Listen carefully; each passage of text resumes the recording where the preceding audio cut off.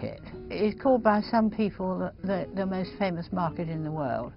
I think it must be one of the biggest. It's very important to Londoners, and especially important in Notting Hill. It's the most colourful and I think very beautiful market, and the street it's in is beautiful apart from the market, and I know that when I go there it's full of American visitors, so I think that's a good reason why Americans might want to know all about it.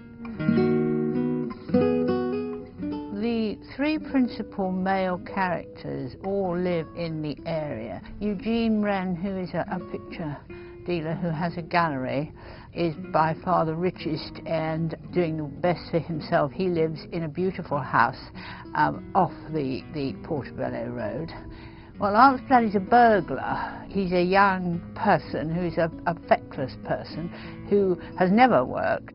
He gets an idea that he might kidnap a cat and ask for a ransom for it until he puts up his hand and the cat scratches him very painfully.